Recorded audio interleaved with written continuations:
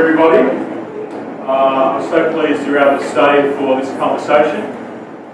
And, we do have, as I said, some experts.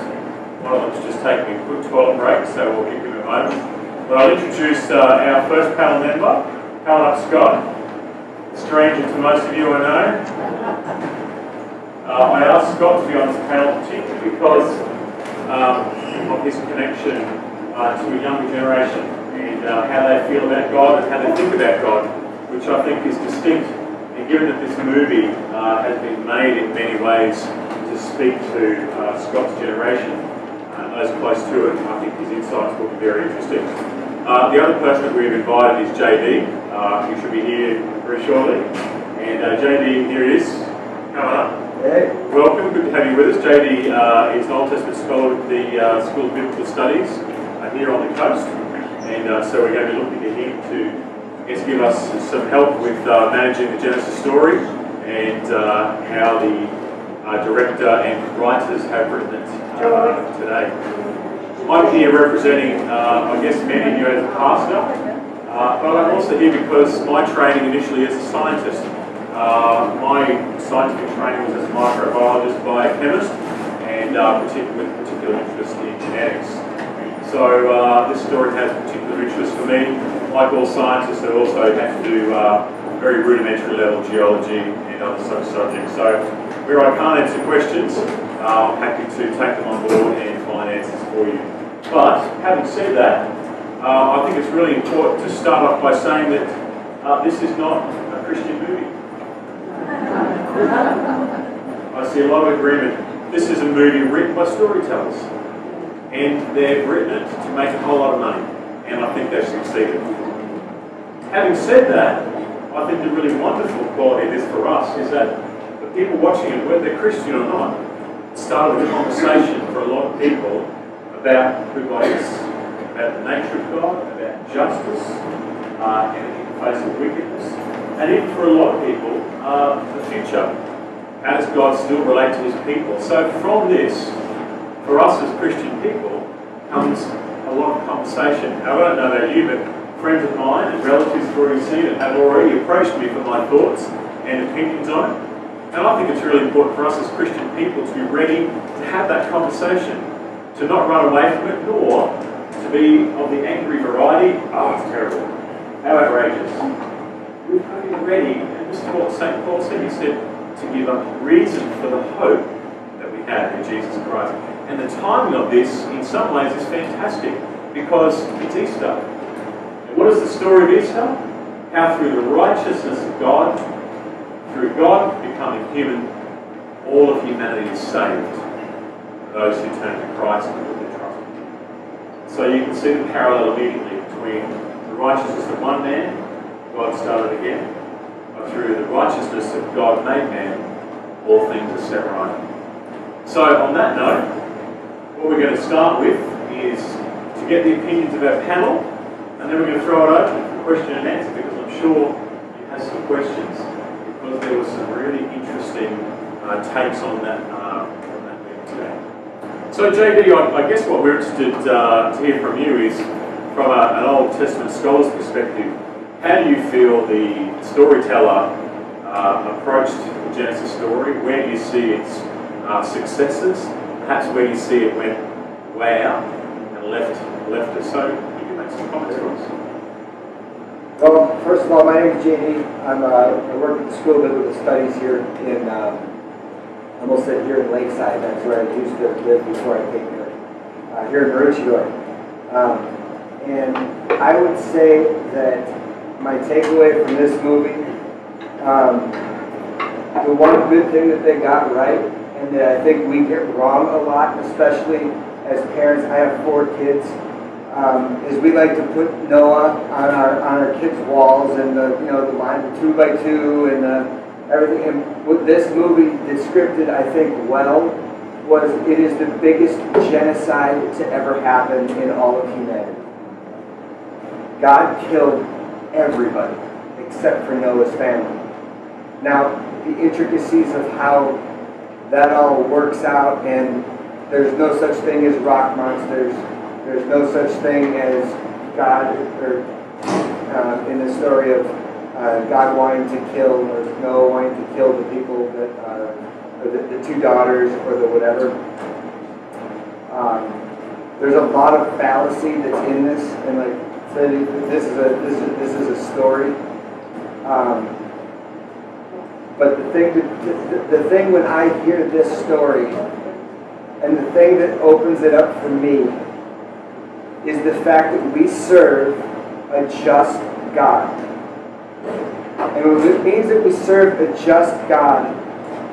We can look at this story and we can see, like, we're going to be faced with the question as believing Christians. And if you're not a believing Christian, my message for you today is just hear me out and hear me to the end.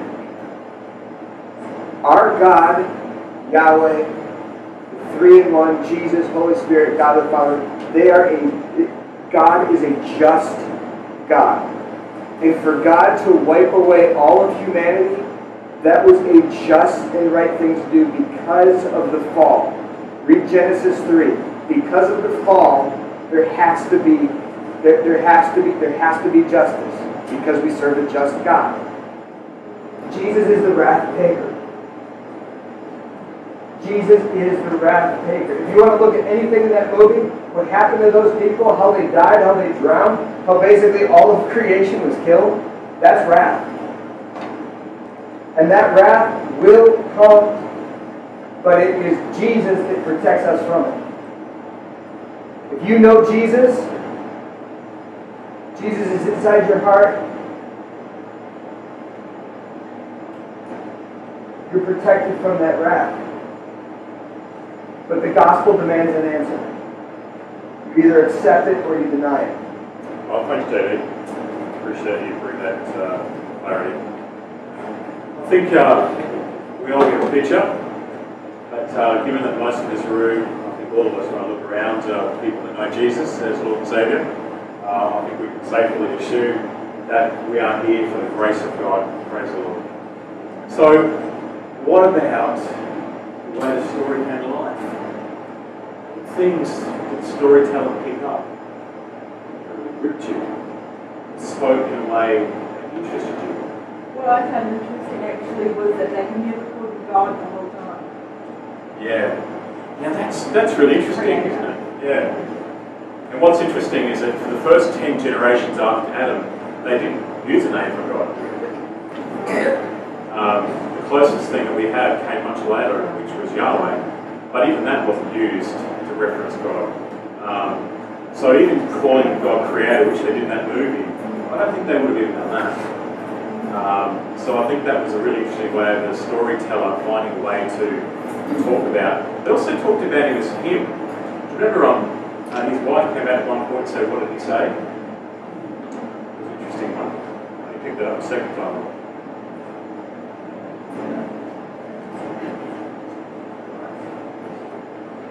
Anything else that you picked up that was interesting? The storyteller had an amazing way of explaining how the animals were able to survive on the rug, up in the ark, with all that length of time. Yeah, that's pretty cool, isn't it? Because the story in Genesis doesn't actually tell us much about how the animals lived or survived. I sort of came out with the question, you know, I've got a house full of teenagers. And I thought, I could just imagine me saying to Tom, righto Tom, you're on poop duty today. And his job is to go around the yard and scoop up the poop. So it was an interesting way that the storyteller chose to deal with that, because that's certainly not in the Genesis story. But they put them to sleep effectively, didn't they? Well, I'm just wondering what it was. If they put them to safely and why the humans went to sleep. Yeah. Smoke. It was the smoke. Yeah. Oh, something. And I like to say that what I thought was interesting is that you often think in the Old Testament that when you get the story, you often hear this booming voice of God. And I think we all want to hear the booming voice of God telling us what to do. And I thought that they would do that. And to me that would be awesome. But you know, we hear a lot in the quietness about, and I heard someone say about this movie, oh, but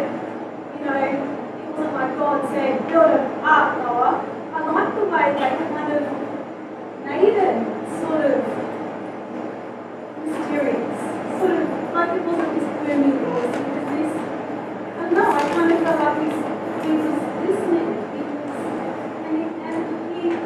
And even in the scene when he opened the babies, it really was the voice of God, the love of God. And I know that there's all these things that were not necessarily, written. But I felt that the whole time, even though there's a lot of criticism of the movie, that there was this sense of God love.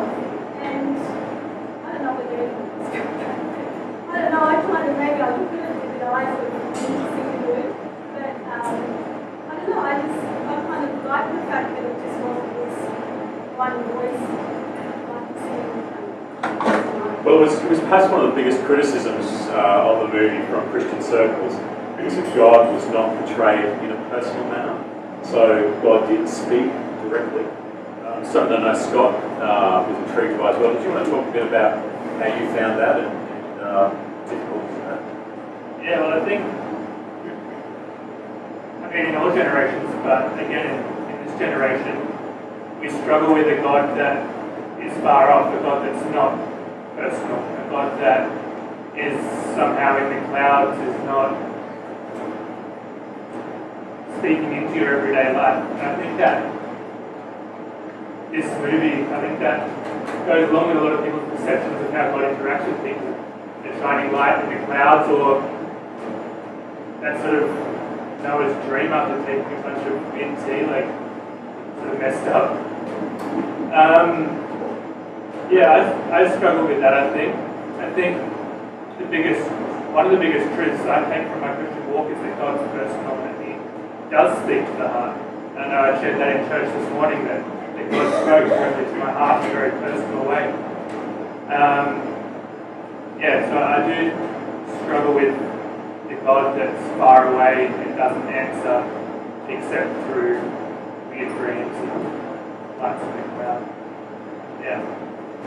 Well, what's perhaps interesting, coming back to your question, Michelle, is that before the Holy Spirit came at Pentecost, largely God only did speak to the people through prophets.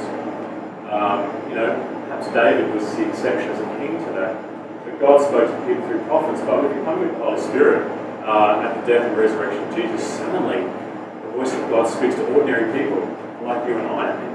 I guess that movie highlights, in a way, how extraordinary it is that you and I have access to God in that way. Because when you read some of the stories of even the Old Testament prophets, often they were things revealed to them were in dreams, rather than an audible voice. We do hear audible voices too, but quite often it was in dreams. And of course, the prophet Joel prophesied that your young men will dream dreams.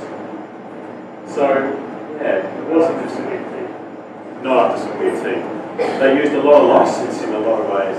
And the whole baby thing, of course, was not in the Bible as well. About that, I found sort of wondering whether the storyteller was trying to import into that story the dilemma that Abraham faces, maybe 5 or 6 chapters down the road, something like that. And it was so confronting, isn't it, that he laid close to that precious little newborn. But it took me right to that dilemma of Abraham and Isaac, and I don't know anything about the stories of it. I only wonder whether he was trying to contend with a whole lot of issues in one story. Yeah, I think you're onto something there. I think what's interesting about the story, and this is where perhaps I have my personal biggest problem with the movie, is that they gave the choice in Noah's hands. And that perhaps is the most arrogant part of the story. Because of course this was nothing to do with Noah's choice, this was God's choice. And the same is true with Isaac, Abraham and Isaac. That was, God stayed his hand, is what the scriptures say. It doesn't say Abraham withdrew, his own accord. So it is interesting how they tried to portray the will of God, and I think you're right, I think they did try to mesh a couple of stories in there. And even the character Tubal-Cain, for those of you who may not have picked up on that, Tubal-Cain obviously meant to be a descendant of Cain. In fact, does the word Tubal mean anything to you, JD? I wasn't sure. No, I wasn't familiar with it either. I'm interested to do a word search on that. I suspect that puts some meaning into the idea of Tubal Cain, but that character seemed to represent the worst in humanity, didn't it? And of course, the mark of Cain, which was Cain and Abel, went on for many, many centuries to represent this stain on humanity. And so I think the storyteller, again, used Tubal Cain character to bring in other stories down the track back into the story. So yeah, very I interesting. think that the fact that Tubal Cain got onto the ark Yeah. opened up a moment where you figured, well, the world hasn't been cleansed. Yeah. So brought the problems with it. Apparently, the reader says, Tubal Cain, we love this person mentioned in the Hebrew Bible, in Genesis 4:22, he was the son of Cain, son of Noah. Oh, okay. And the brother of Naamah, and the half-brother of Jubal and Jubal. Okay, so that makes him a descendant of Ham. Yeah, so that's a character further down the track brought back in because Tubal Cain was a descendant of Ham. Because of course Ham went on to create the Canaanite generation. I'm just conscious Robert had his hand up there, Rob. I certainly agree that I think in terms of telling the story, it's obvious that they ran out of story and had to introduce something and try and hang some theology on it. And I think that was bad enough. But for me, the unforgivable thing was that the consequence was that they destroyed the character of Noah. And they made him into a monster. Now, for me, that's fourth movie. Because Noah in the Bible is usually seen as a very benevolent character. We actually don't see much about Noah's other than being a righteous man. The story of the Bible doesn't actually give us a lot of that. But he's the conserver, he's the person who cares and nurtures.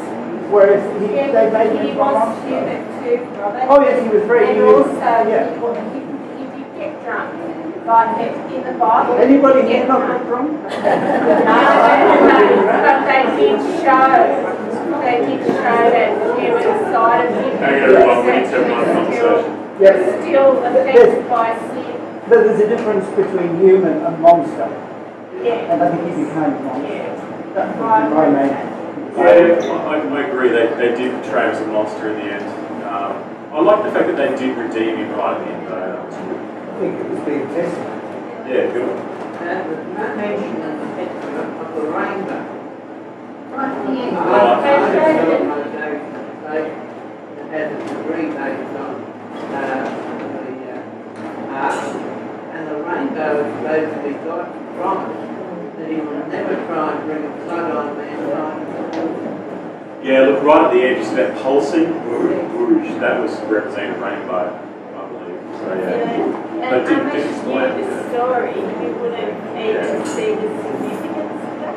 Yeah, and I suspect they ran away from the scientific elements of that because that's mere refraction of light, and I think they didn't want to get into that argument. With Noah, when he sort of turned into a bit of a monster, wouldn't that, all Christians have been really bad things happen to them. And to him, that was a really bad thing. The girl got pregnant to his son, but they weren't married.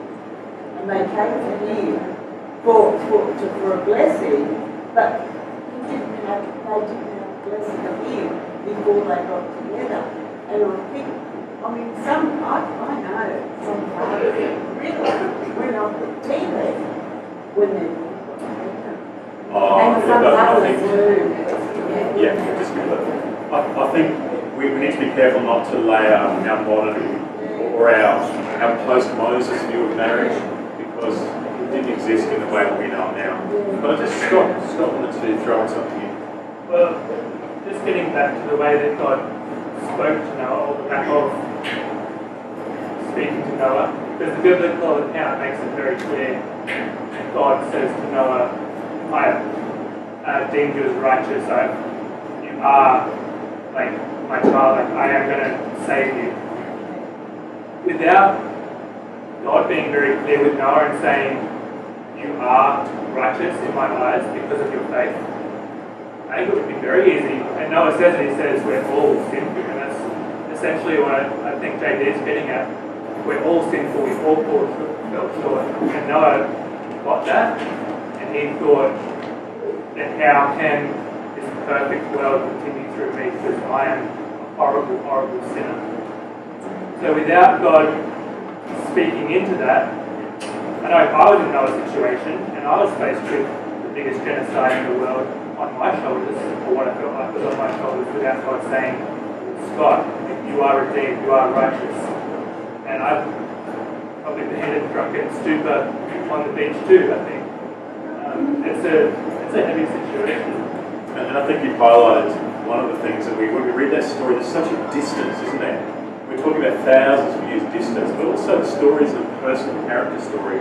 It's this distant story that happened long ago, and I think what Scott's doing is trying to bring it a bit closer. Put yourself in Noah's shoes, and I wonder if we would be having the same crisis.